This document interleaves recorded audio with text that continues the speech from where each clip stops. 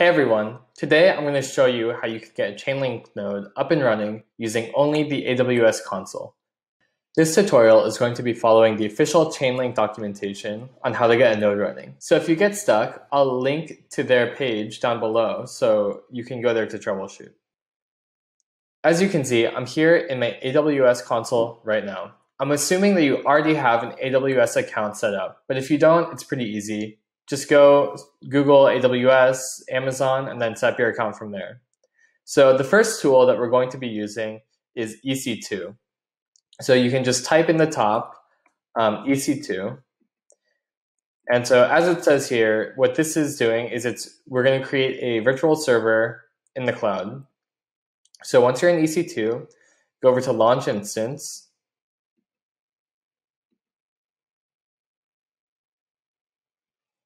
And here we can choose our distribution of Ubuntu. For this, we actually want to use Amazon Linux, which is optimized for their EC2 instances.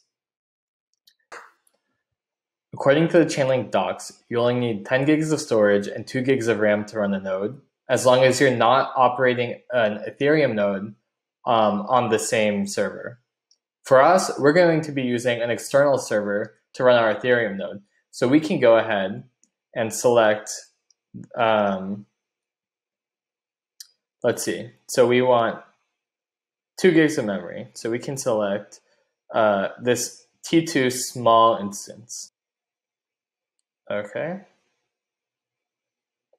And that's it. We can use the default settings. So go ahead and launch the instance.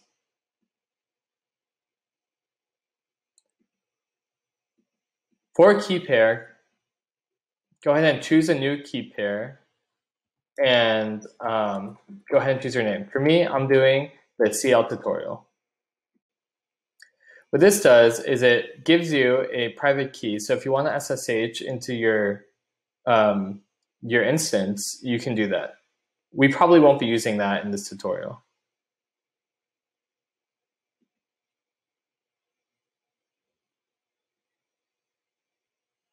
Okay, we've launched our instance, so go ahead and go back to your EC2 dashboard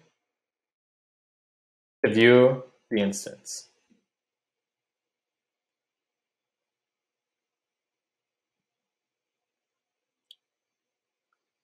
In the EC2 dashboard, you can go to Running Instances to see the instance that we just launched. From here, you can click on the instance ID so that we can connect to our instance. Once you click that, go ahead and click Connect, and that will bring us into a terminal inside our instance. We're inside our Chainlink instance terminal. The first thing that we need to do is install Docker for our Chainlink instance. We can copy those instructions from the Chainlink docs.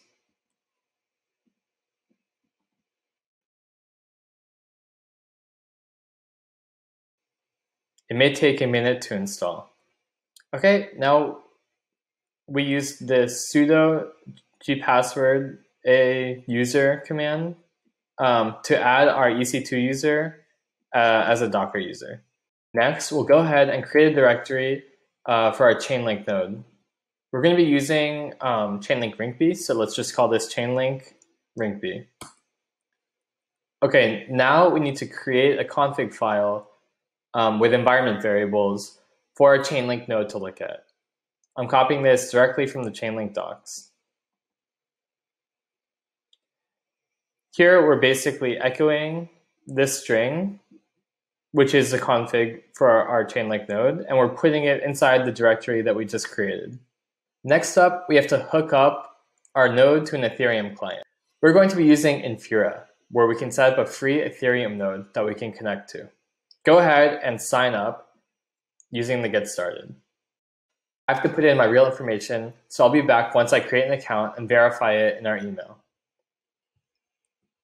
Once you've verified your Infura email, you can go ahead and hop back onto the website and you'll see this dashboard. Go ahead and click this Get Started and create your first project to access the Ethereum network. We're going to name it CL Rinkeby node. Once you log in to your Ethereum project, you'll see a few endpoints that you can use to access your Ethereum node. For us, we have to make sure that we select RinkB as our test network. The important URL to copy is this WWS endpoint. That's our WebSocket endpoint that we're going to use for our Chainlink node. Now we can add our ETH URL from Infura to our Chainlink environment variables, just like we did with the last set of variables. So I'm going to paste that right into here and go ahead and hit enter. I accidentally ran the command without changing the variable first. If you do that, it's easy to fix. All you have to do is open up the environment file. To open up the file, go ahead and use vim and then the location of the file right here in order to open it up. Now, if you don't know how to use vim, it's pretty simple. All we have to do is click I to go into interactive mode. And then we can go to the place we want to delete using our cursor and just delete that. Escape to exit interactive mode, and then use :WQ, which writes the changes and then quits Vim. Perfect. Now we can check and make sure that everything looks good.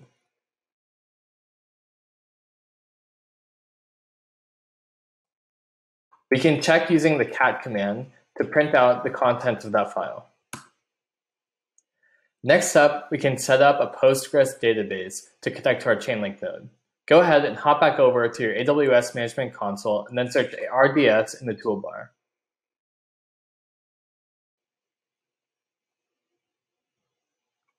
Once you're in RDS, you can go ahead and create a database.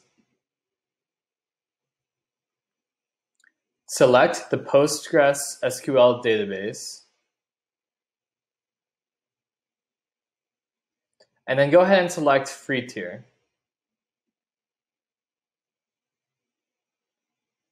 Here you can select an identifier for your database. This is different than the database name, which we'll get to later. I'm naming mine CL Tutorial DB. Next, select a master username and a password. Make sure you remember this. Once you have your password, we can scroll down and then we can unselect, deselect, enable storage auto-scaling. Scroll down some more.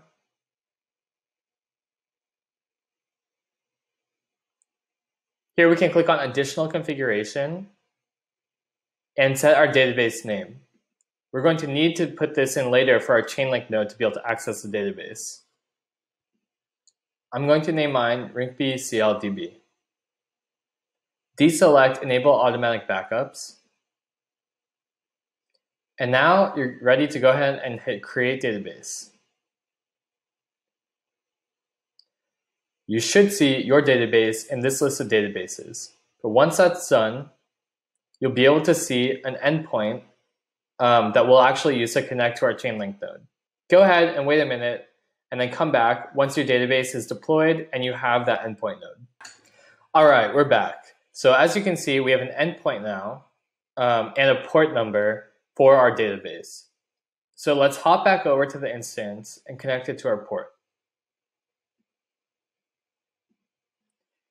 Sometimes your instance will freeze if you're doing things in other windows. If that happens, you can safely close the tab and then reopen and reconnect to the instance. Okay, let's go ahead and copy the database command from the Chainlink docs.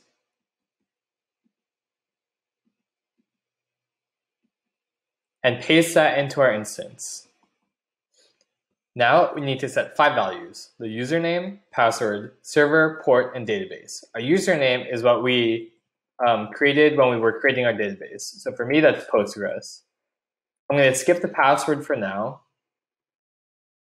And then the server is going to be the endpoint value that's given in to us on our database page. So here, this endpoint, we can go ahead and copy that and then paste that into that value. I'm sorry, we want to delete the dollar signs too.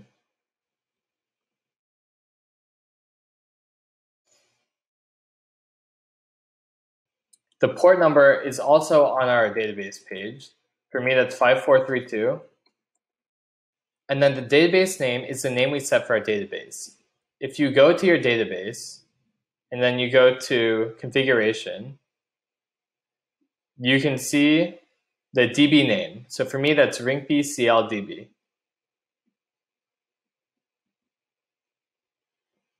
So now that everything's there, I'm going to go ahead and enter my password off camera and then run the command. All right, before we are ready to start our Chainlink node, first we need to pull the Chainlink Docker from the Chainlink Docker Hub. So go ahead, open that in a new tab, and then copy whichever version of Chainlink you want to run. For me, I want to run the 0.10.0 version. So I'm going to copy this command and paste that into our instance. All right, that downloaded pretty quick. Now we're ready to actually run our Chainlink node. Copy the command from the Chainlink docs for starting the Chainlink node, and then paste that into the instance. First, before we run it, we have to change this version. Remember, I selected the 0.10.0 version. But if you selected something different, go ahead and put that in. Now we can go ahead and run that command to start our node.